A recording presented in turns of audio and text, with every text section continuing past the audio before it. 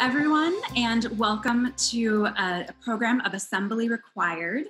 Today we'll be talking about when public space becomes risky space. So today we have moderating this panel, Sofia Dota, who is an artist from Venezuela. She also is a master's candidate at Arizona State University in creative enterprise and cultural leadership, as well as a public art assistant at Tempe Public Art.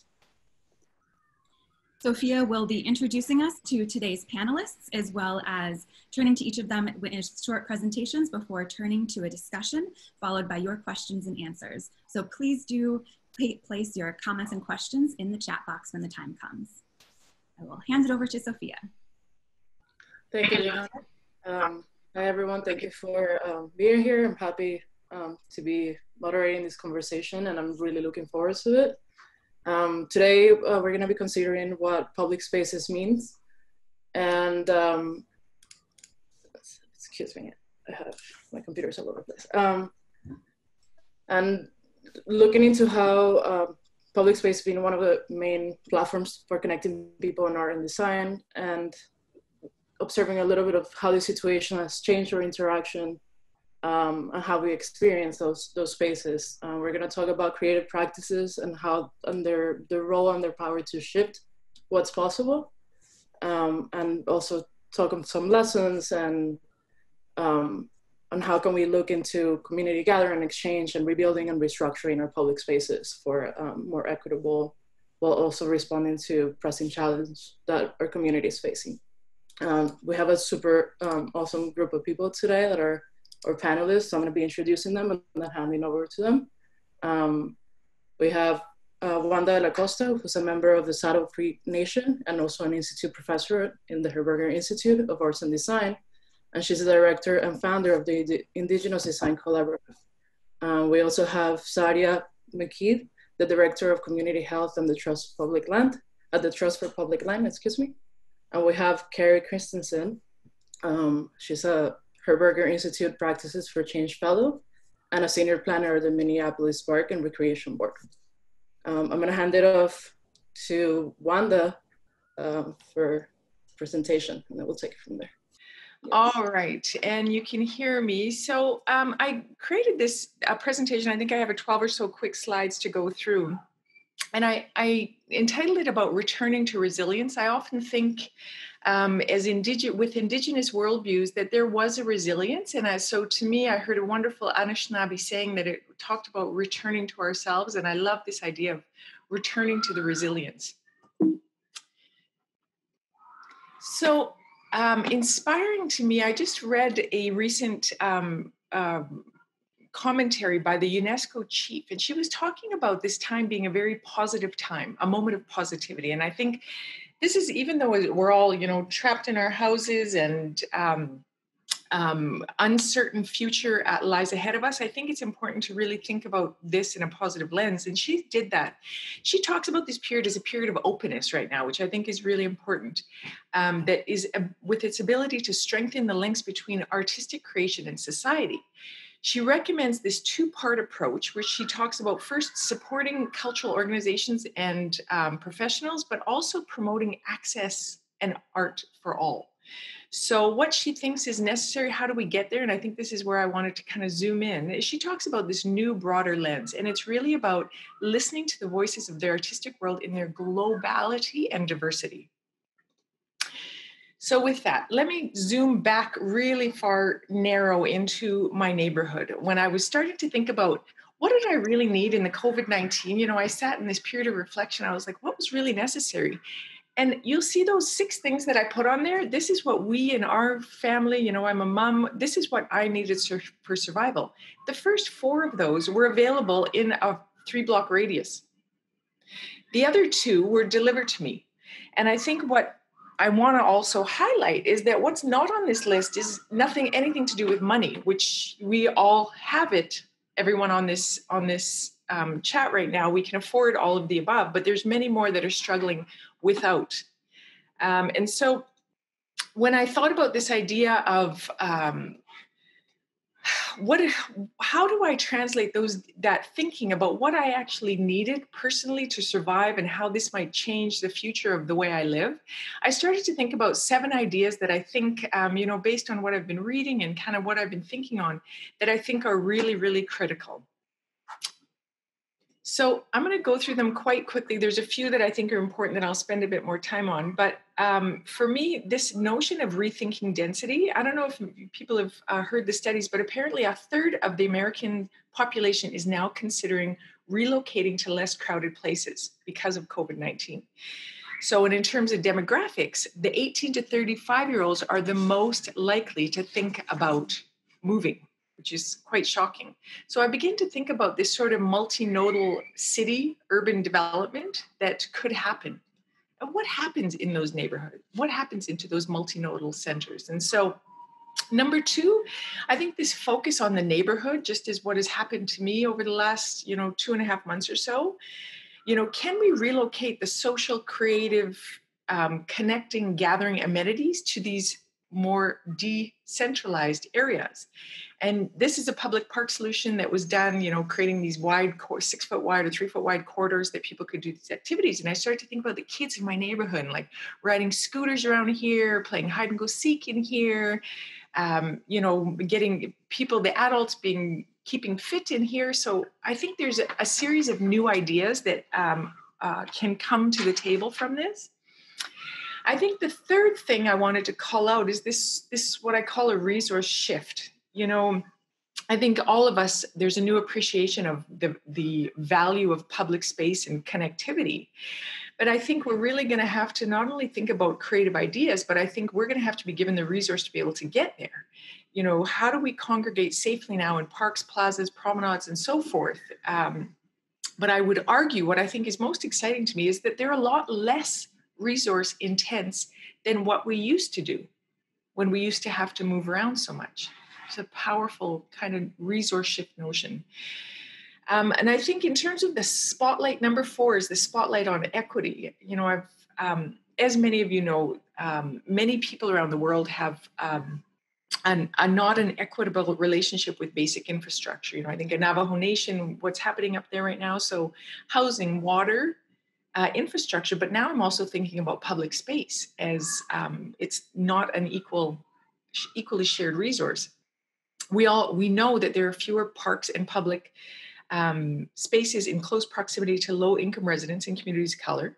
We also know that even when they live close by, they're less likely to frequent these spaces. So barriers of perception to public safety, park entry fees, perceived racial discrimination, these have all prevented diverse users from using these public amenities.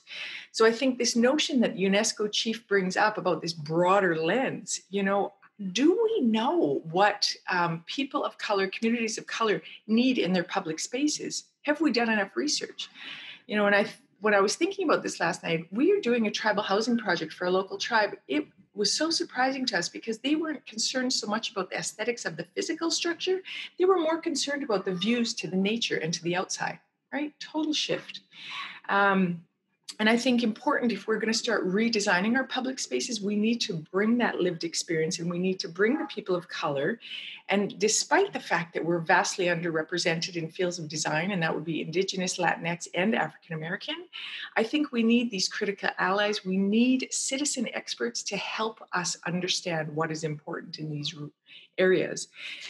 And I thought, if there was such thing as a blank canvas to give our communities of color with a period of self-definition so they could define what is important, I think we would have a very, very different, design of our public spaces.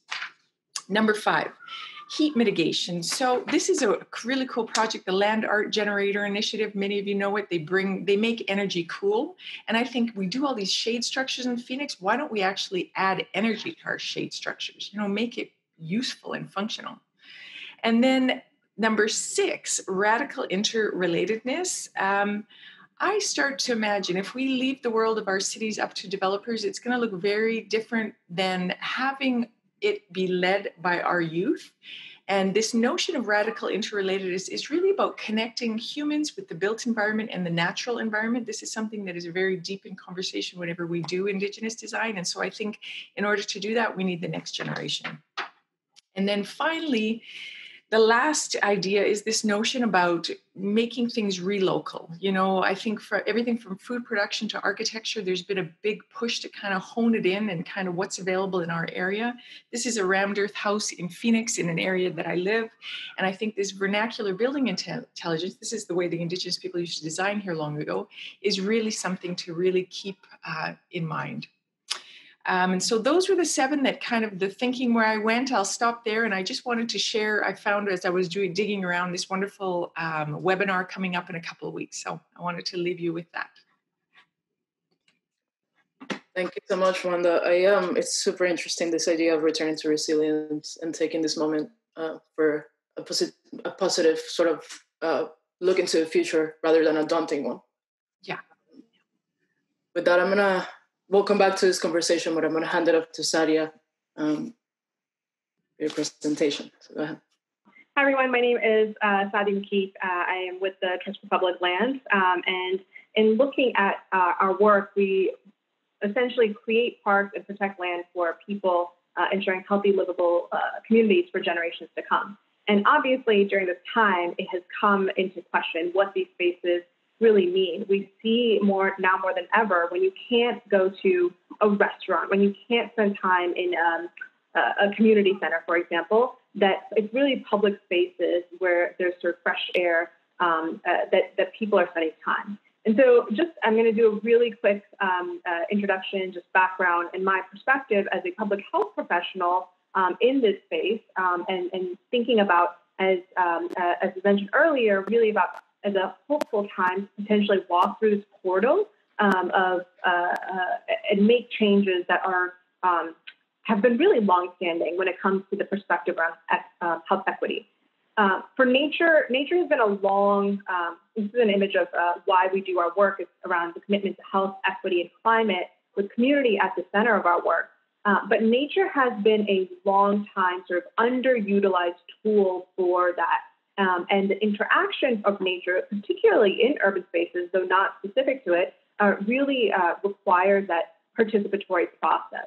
Here you see images of our one of our initiatives called the Green Schoolyards Initiative, where students come together to help design their own schools, their playgrounds. And then after the build, there's sort of the stewardship phase where we see community members engaging older adults from a senior center nearby, leveraging that space for food and for a community garden.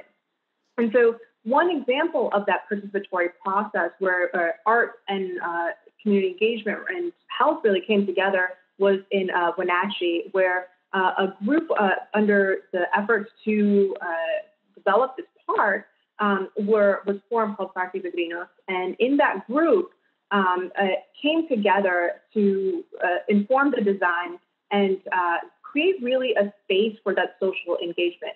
And it sort of comes back to this time around coronavirus where we don't necessarily have those traditional spaces of public engagement. How can we pivot? How can we think about what those resources already are in our community to continue to facilitate that?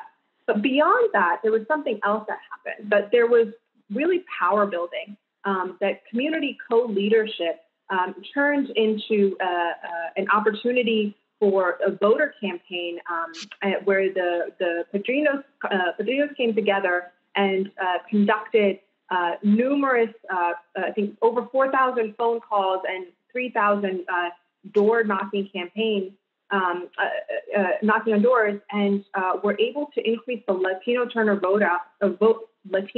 voter turnout by threefold in the midterm election, in a place that had not only just underrepresentation within the government structure, but in terms of engagement within the civic process.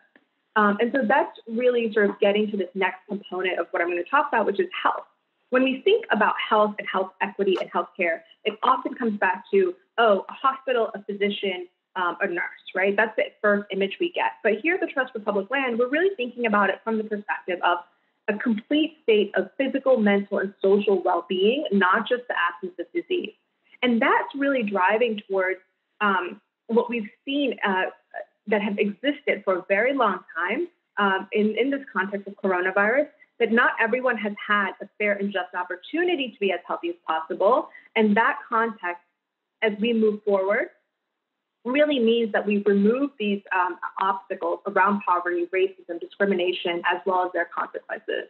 And so it's really about tailoring, not just at the individual level, but really at the community level. It's not about equality, it's about equity. As you can see, I'm 5'2", if I was riding LeBron James's bicycle, we would not go very far. However, as the child, I don't understand how he's standing up right there at the end. But it's really about moving these conditions forward in a way that really interact. It's not simply about just jobs, just food. We're human beings, and we really need the range of resources, and that's called the social determinants of health within the public health space.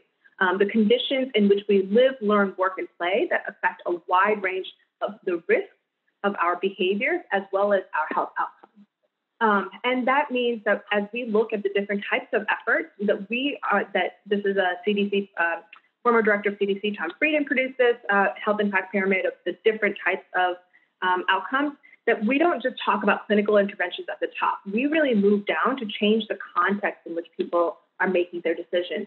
This is an example of that. Another example of that, really the path to impact, not just medical, not just sort of individual social services, those are definitely needed, but that we go upstream, really looking at the laws, the policies, the regulations that are quite invisible often, that are driving the context of our community conditions. And so one of those conditions, they're social, but they're also physical. This is a before and an after of what our one of our green schoolyards programs, of what it means when you have a green schoolyard. Sedentary activity among children decreases when you have a green schoolyard. Physical and sort of social altercation decrease when children have that time and space to play. We also do work around parks and trails and lands.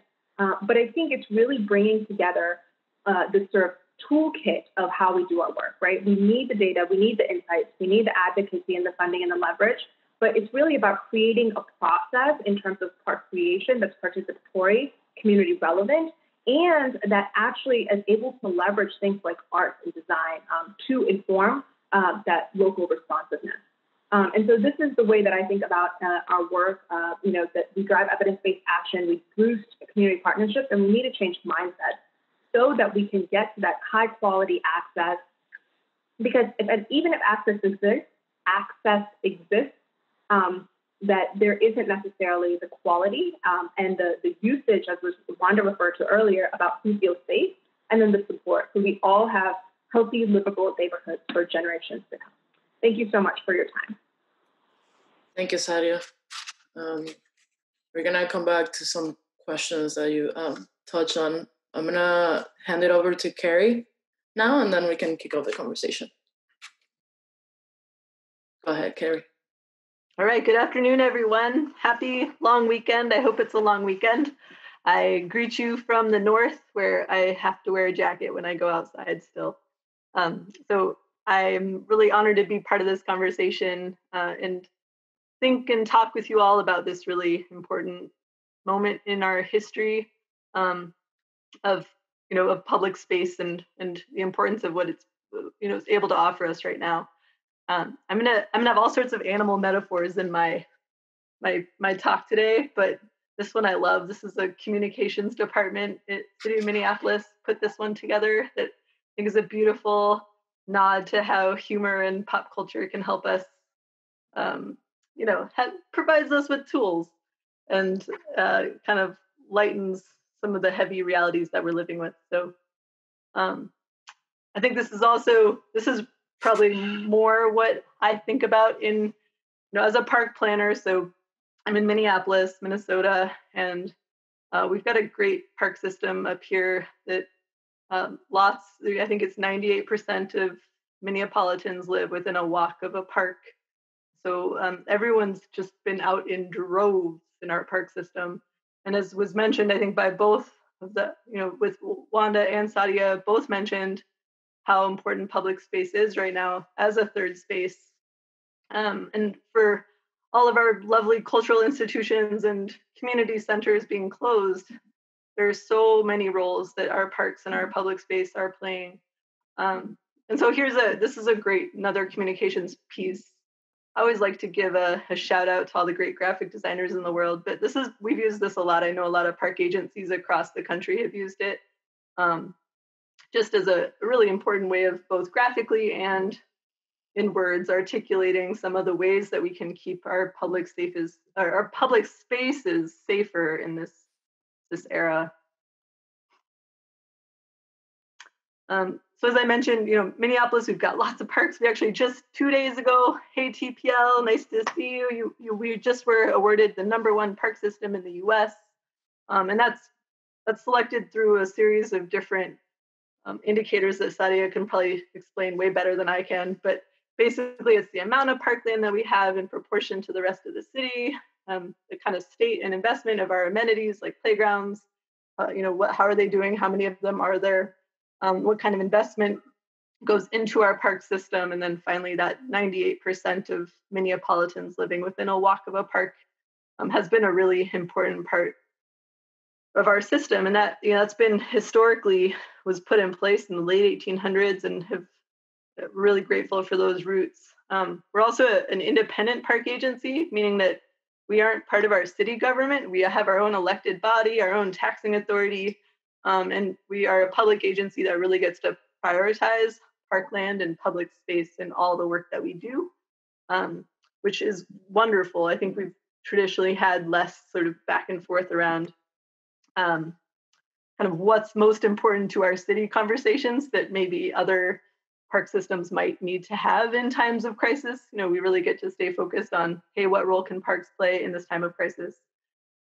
So now for my other animal imagery, I've been thinking a lot about the tortoise and the hare this week, and in a conversation actually with a number of the ASU Practices for Change fellows. And we were talking about how in COVID, we're seeing government like small, local government like mine being more nimble and large institutions and all sorts of places having to really adjust quickly to this time, right? Even, as individuals, we know that's certainly, we're all having to adjust really quickly too. But there's all sorts of interesting, quick, contemporary changes happening. And those will be prototypes for the way that our system will be moving forward, right? So this is a street closure, a parkway closure, which is a series of, we have like 70 miles of parkway all throughout Minneapolis that's actually considered linear park. We've closed off miles and miles of those parkways with very temporary infrastructure, as you can see. And it's a really important thing for allowing social distancing in our park system at this time. And it's also a really exciting thing for a lot of folk because there's actually not a lot of residential areas along these parkways, so it doesn't impact people trying to get to work, for example. And it's creating some car-free places and spaces that people never thought would be car-free, right? So there's some kind of radical transportation planning impacts. On another front, community engagement, man, we've got so many different projects happening right now in Minneapolis, and we're really dedicated to keeping community voice at the center of informing our design and other policymaking processes. And man, this is what those conversations are looking like now, right, on Zoom. And so this is another really big adjustment. And thank goodness for technology. But I also, definite love-hate relationship. When I first made this slide earlier today, I had a question mark, like, this is what democracy looked like, question mark. But this is another, with the tortoise and the hare, this is another kind of hare, like getting us there quickly, right? This is a quick adjustment. And then finally, well, actually not quite finally, but almost finally, this is an example of actually trying new facilities and new ways of offering services in parks through the physical space. And like many cities in the U.S., we are faced with a real crisis in terms of people experiencing homelessness. And one of these images isn't from Minneapolis, but I think it gives these are both good examples of ways that we're bringing temporary facilities into public spaces that are providing core essential functions for people that they might not be able to get, for example, if they're experiencing homelessness. And these are things that we either haven't had the capacity to do in the past, or it hasn't been a priority. And so I think it's really forcing us to reprioritize, like, hey, for people that are experiencing homelessness right now and you are sheltering in place, what does that look like? And so how do we make sure that the hygiene of our community collectively is as good as it can be in this current state, right? And then I also, management of public space is also a really important part of when I think about public space. It's not just the design. We have a police force that's park police only there on the left. And their sole focus is safety, right? They're an important, part of our system. But we also, during COVID, have rolled out these park ambassadors, and that's actually a downtown ambassador, slightly different role, but they're playing not only a safety, so they're there to help park visitors remember to social distance. They're there to provide any kind of resource or just answer questions. And I like to, these park ambassadors are very new to us. We've just started implementing them in the last month. And I think they're both about safety and about welcome. But we think about, what if we continued to have park ambassadors over time and really thought about how do we create education and programming and safety and welcome all kind of wrapped up in the way that our staff are showing up in parks rather than just the sole purpose of safety. And then finally, the tortoise and the hare. So those are all examples of, I think, the hare, but the rabbit moving really quickly right through the race. But the tortoise, I think it's so important to remember that all these quick, nimble kind of experiments and trying to figure out how to be our best selves in COVID, there's also these long-term systemic solutions that we need to keep on our radar. And there's some heavy, slow lifting too that we should also be doing at this time.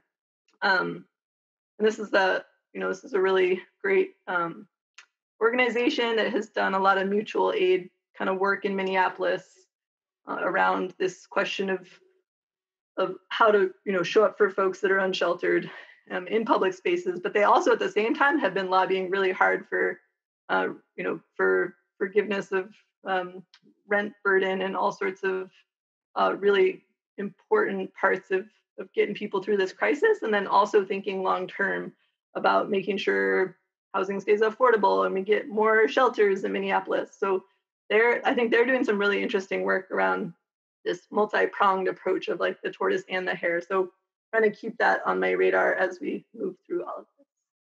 Thank you.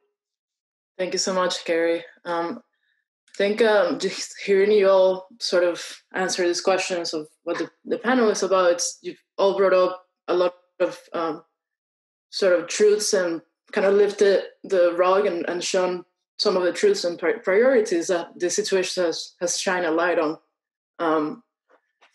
It's been exciting to see a lot of initiatives, creative initiatives that have been surfacing as responses to how important public space is, to how can we navigate and cope with the situation. And I think we're seeing the immediate impact.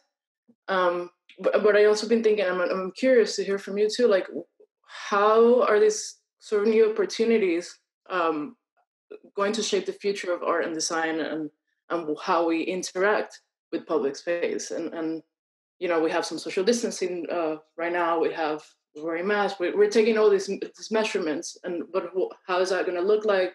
How is that going to affect us? And what are we going to take forward with us? And I guess so. I'm going to start with a question, and I guess feel free, whoever wants to jump in first, to answer it. But how do you think? So you all mentioned the importance of public space, right? Out of being in touch with nature. So, but there is also maybe a layer of not knowing how and fear. But how can and how will public space become a solace again for creative communities and for people?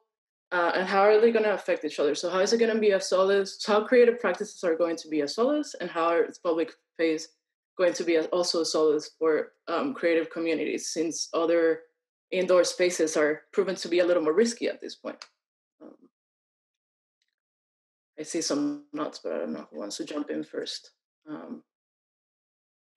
Sure, I can jump in from like a very technical perspective, right? So in this concept of solace, we're talking about mental health and social health. And when we think about any of the many of the sort of lockdown measures that were put into place, they said they had exceptions for physical activity because it is an essential part of what people need. And so how we think of not only getting that physical activity, that we need those public spaces that are sort of, as Carrie referenced, democratizing, and that solace that we find in nature, numerous mental health benefits. People have measured, being active in a gym versus in nature, and found that nature has additional benefits around that. And so that kind of information, it's seeping in, I feel, into people's use and like how people are looking to engage in spaces. But there is sort of the behavior, but there are a couple other components, right? And so it matters if legislative bodies and administrative bodies are then able to continue to support those public spaces, to ensure that access and that quality remain as we are heading into quite challenging times when it comes to the economy, when it comes to competing health priorities. And so that's sort of the approach. But I think that is what really requires a more system thinking and a whole, like thinking about the whole person and not sort of thinking about, a one lens look to any one of the many things that people need. I think for me, I'm a lover of arts-based community development, and I think that the intersection of how can we deliver community development services and resources in partnership with creative thinkers, with artists, there's always going to be a better solution in my mind. Like I think that kind of cross-sector collaboration. My hope, and I think I'm worried about our cultural institutions in this time, and I'm deeply concerned about so many amazing arts organizations at this time. And I think that my hope is that with places like my agency, even though we're struggling in our own way too financially, I think that it's going to be those cross-sector partnerships moving forward that are going to bring more success to our community development systems, but also create more pathways for creative practitioners in the next few years. And neither of us can do it alone, and neither of us should be doing it alone. So I just want to make a plug for, I think that is probably the most important part of that question for me right now, Sophia. Totally. And if I was going to respond, I would just quickly say that we just put in a grant application between one of the cities in Phoenix with our Indigenous Design Collaborative with another youth-centered diverse group who does youth engagement. So it's these very unusual partnerships coming together to kind of brainstorm, our options for the future. Yeah, totally. It's super important at this time to work together as wholes and to think and bring people from all sorts of sectors. And I guess that takes me to the next question, which is in this light of trying to get everyone involved and in participation, how are you continuing to build stewardship, equity, and engagement with communities, particularly at this time? Because we're not on one side yet, and we're not on before either. So like what tools have been really important for you right now to keep building that stewardship, to keep it alive and keep people like excited to move on, to move forward, I guess? I can jump in. So I've been working on our comprehensive plan, so it's our 10-year policy strategic plan. It's kind of wonky, but it's awesome, and we love it. It's going well, but now, how do we keep up the momentum of bringing in diverse voices and making sure that it continues to be a very community engaged process in these last couple months? And so one small success story that I have in all of this navigation, like daily kind of learning stuff and some speed bumps and some breakthroughs, is that yesterday I had a call. So we have a large East African population in Minneapolis, primarily Somali. And I am working with a gentleman that works with a media, kind of a cultural media outlet. He's got something like 10,000 followers on his Facebook stream. And so he's actually going to partner with us now that we're offering this community meeting via Zoom as part of this summit we're offering next week. Which was going to originally just be a half-day session inside of a room, getting a lot of community there to talk to each other, right? Now we've transitioned it to go online, we'll be there for a week. And we're partnering with all sorts of organizations to get the word out and to convene conversations. And so this media outlet is going to be amazing. We're going to be able to tap into this community of 8,000 people through this social media feed that we wouldn't have had access to if we had just been asking people to come into a room. So it's like a victory for technological engagement that I'm holding on to right now, because there's also, like I said, a lot of speed bumps and a lot of challenges, and the digital divide is real. And there's generational divides. There's all sorts of divides, within the digital engagement world. But that was a good one yesterday. That's awesome. Yeah, and I think from our end about stewardship, I think there's a big push, I think, in my field, because I'm in a field that is very underrepresented. And unless we figure out genuine ways to integrate those perspectives, we're going to end up with the same solutions. That, we have had many crises, we have rethunk cities, we have rethunk this and rethunk that. But unless you actually have a representation of the policy, the people who are making policy and the people who are designing places, it's going to look exactly the same, and it's going to not reflect the people who live in those neighborhoods. So I push this a lot, that people need a period of a little bit of self-reflection, but a little bit of self-definition. And I think right now needs to be a period of self-definition that invites the diverse communities into the table that makes decisions. It cannot be someone else making decisions for these communities. And I think when I look at Phoenix, we're really diverse. We're really diverse. And who's making decisions? Not the people that are diverse. And I think this really, if there's a time that we need to do it, we need to do it right now.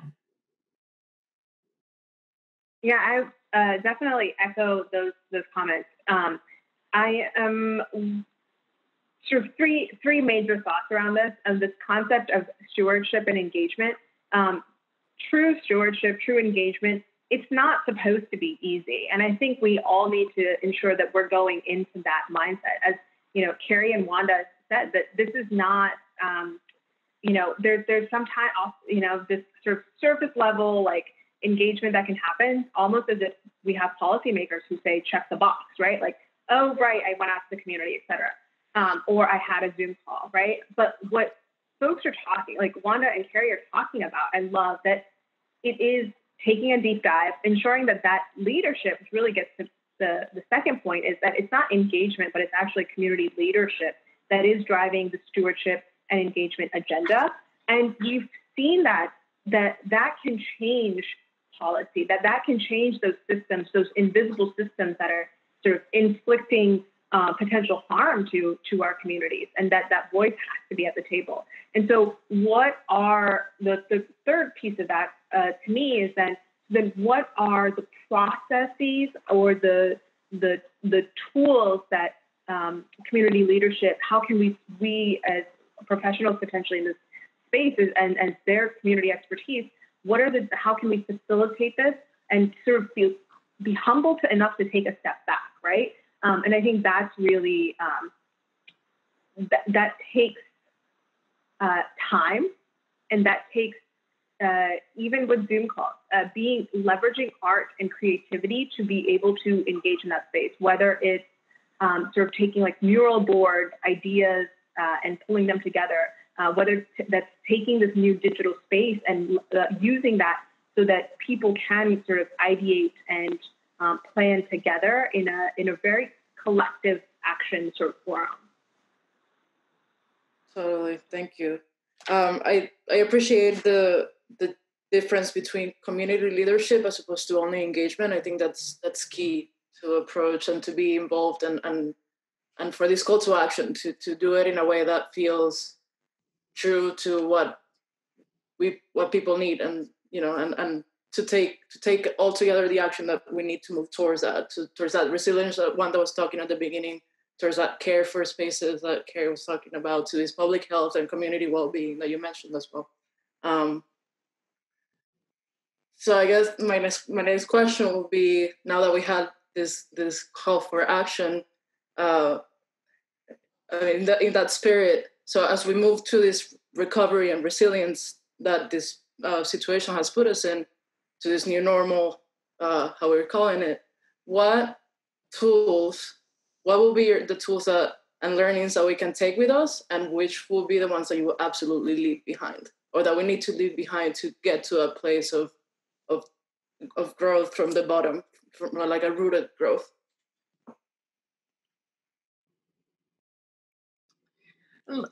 Maybe I can just interject, and I'll provide a couple of projects that we're doing in Phoenix. We've brought in local artists from this place, because I'm not from this place. I'm from far, far up north. My reservation is very, very far from here. And I brought in local Indigenous artists, and we're doing projects, highly visible projects. One of them will be a 6-story building with an Indigenous Salt River artist's artwork on the side of it. Like visible, in your face, no mistake about it, very localized, hyper localized. But I think this notion of kind of shifting it out of the control of an architect or a developer or a policymaker to our local community, we need to somehow bring this to our upper leadership in the cities. Like we have to really change the status quo, because we have centuries of status quo that we have to shake out. And I think, kind of pushing back with really alarming disruption is the way that needs, I think, right in this particular time, needs to be done. Thank you. Sadia, I know you had I think you wanted to jump in before. No, I think what Wanda is saying is completely accurate. We're not new to pandemics. We're not new to sort of the situation. The founding of this country occurred in a context of smallpox being spread by blankets to Native tribes and original people. We conducted trials on Black community members, specifically just to understand what syphilis was doing to the body. We have used these germs as a form of weapon, and I am deeply, and I think we need to recognize that history, and that history is, it has continued ramifications for today, and that in order to sort of chisel a path forward or work on a path forward, that reframing has to occur. And that reframing has to occur in a way where there is cross-sectoral partnerships, as we've referred to. There's community leadership, and then that there is a lot of listening. That we are not good at that as a society, quite openly, quite candidly. And so that listening is, again, it's the time. But there's this great article in the Financial Times of India by Arundhati Roy of looking at this pandemic as a portal, and looking at it as a portal of, are we going to continue to carry the baggage that we've had for centuries, and are we going to carry this baggage through this portal, or are we going to leave some of that behind and potentially really sort of catalyze that change as we move forward and activate each other in ways that we would never would have. I'm a public health professional and have never worked for a nature conservancy or nature-focused community development organization. And it has been completely eye-opening. And so how do we then individually as professionals take risks while sort of magnifying the role of these intersections really play? I love that. Thank you, Sadia. Carrie, you want to go? Yeah, I've some very small but mighty things in terms of tools that I think that COVID has amplified the importance of. That, for example, the role of communications and clear communications in public spaces, and how can we get creative graphically and in the way that we use signage. I love wayfinding and experimenting with all sorts of ways of communicating in space, and I think that's been a really interesting thing to watch in COVID. And I hope that we continue to keep up the momentum with how we are sharing information with people in a welcoming way, and in a way that's accessible to all sorts of ages and linguistic groups. I think that's just a critical piece that I feel like we've had to be very, very careful about in COVID. And I hope that care continues. I think same thing with placemaking and just creative problem solving in general. I feel like those are really, I feel like people have been just at their best and working so hard to try to figure out, in these larger institutions that are managing public spaces, how to do it right, and failing some too, and having to change your plan every day. And I mean, having government change their plan every day is it's not the norm. It's been really interesting to see that government also can be nimble, right? So those are all things I'm taking away from this COVID thing. And I think that also, and I don't mean to say thing I'm sort of downplaying it. I also think too that collectively as a nation and as a globe, I mean, this is a really wild time to watch how one person's actions can impact a group, right? And there's something very kind of anti-American and anti-capitalist and anti-individualistic about some of what I see that's happening during COVID, that on a deeper level that I want to hold on to, and I hope that we all do, and continue to set up systems that really work. Like, as Wanda mentioned early on, the idea of Indigenous learning from our Indigenous ways, whether you come from Scottish, Germanic heritage or from this land, and how important that is to hold on to in a very deep way as a learning from COVID. Thank you. It is 1:50. I'm going to hand it to Johanna. It's been super inspiring to hear all of you. I think there's a lot of information here to take with everyone and run with it for a positive and encouraging look out into the future. I think it's a good time for Q&A, but I'm going to hand it to Johanna because I know she was going to do a closing anyway. Thank you all for sharing. We just got a question in from the audience, which I will share with everyone on the panel. Amanda asks, art walks such as the First Friday that happens monthly in Phoenix have always been a major creative outlet for many of us here, since they were free and open to anyone and successfully are able to draw quite a diverse crowd. What do you think these events will look like moving forward? Or how can we learn from this moment in moving them forward, perhaps, too?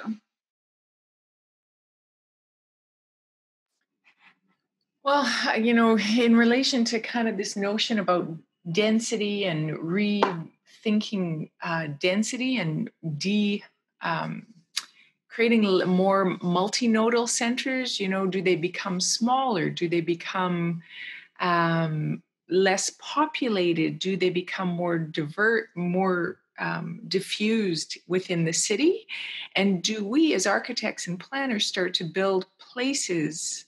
Do we need to build places that could accommodate these 6 foot or whatever the new ratio will be? Do we need to actually redesign and rethink about where and how those activities take place? Yeah. Sadia, you wanna?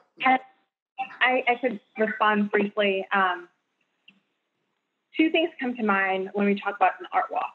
It's sort of this trend that's also occurring sometimes near parks, which is of open streets, right? So as we think about closing traditional paths to cars, right, and opening them up to walkers and bikers, and knowing that from the public health world that has implications for health outcomes, that people have spaces to be active, to sort of find mental health, right? So that's sort of one thing.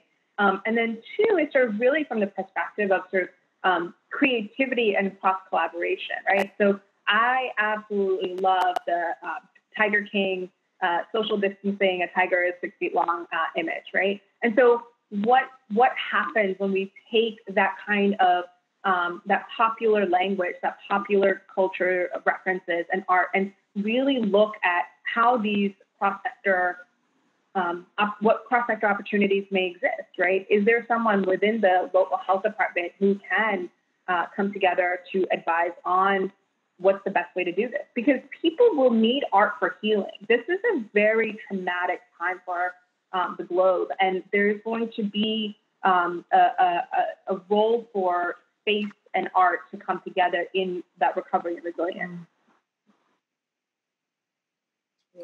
And I would also caution, I just read an article this morning on airflow and how it unfortunately increases the droplets, the spread of droplets. When you sneeze, it's like 3 feet or whatever, but when you have some airflow behind it, it's like 20 feet.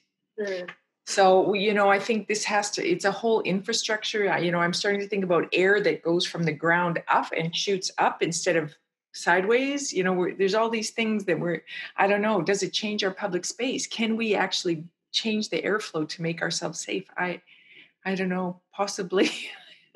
And that's true for buildings, right? And this is, I know, a public space conversation, but Joseph Allen of the Built Environment Center at Harvard specifically was talking about what are the implications for how we think about design, structural design, and the way that some of our buildings are not going to be well ventilated, right? Where we see, for example, I'm from Baltimore, Maryland, and we see the differences block by block of what historic redlining has meant for infrastructure, and that infrastructure has implications for who has asthma essentially. And so that component around airflow is going to be very, very important, and that environment is really, really important. Yeah, and just to throw an example in there, in Los Angeles, there's a mall that they took the walls down and made it an outdoor mall. And all of a sudden, if you put the airflow in the bottom, that you have a safe art gallery, right? It's outdoors, the airflow is going up. There's solutions out there, but we just have to really kind of all come together and, health with architecture, with planning, with development. Mm-hmm. Yeah, thank you, Wanda. I think that's definitely a theme that's come up in terms of it needing to be this grassroots, everyone having a voice, and also being back to local knowledge and power towards building a cross-sectoral collaboration kind of space. So I know that we have quite a range of different people with different backgrounds and expertise on the call. Do you all have one quick takeaway or action item that we can leave this with in terms of taking our own individual expertise or ideas or connections forward so that we are ready to collaborate and connect across sectors or boundaries as we're building towards our future, whatever that might look like, the other end of the portal? I can jump in. I mean, for any students on the phone that are in art and design, I think that, I consider myself first and foremost probably a creative practitioner, and that's a huge force for me in systems change work, and I see it personally for me. But I think that the strength and the power that you'll bring to any kind of system or complex system, and the thinking that you can bring as someone that is a creative, has creative process and knows your own creative process. I can't underline that enough as something that it's such a gift to the world, and super excited to have you out here with us. If you are still students, I wish I could talk to you all and see your faces, but nice to meet you. Thank you. Thank you, Carrie. Creativity is a huge tool for success for this moment. Sadia, I saw your... Yeah. Mm-hmm. And I think as students or young professionals in this space, for me personally, it's often about identifying creative opportunities to learn from a different lens, and that means taking the risk when and if possible, which is not always possible, to sort of identify a new way to look at things, right? So find an organization that you never thought you would have worked for potentially. Find a collective that, an art collective that traditionally may not have been where you may have engaged, and see if there are opportunities to learn, walking in humbly, of course, but taking that risk when feasible. And if you never know what kind of other creativity may stem from that. Great. Wanda, you have a pointer. You're muted. Apologies. I thought it was for the audience that you were asking for comments. So I didn't really prepare anything. No, I'm good with what Our Lady said.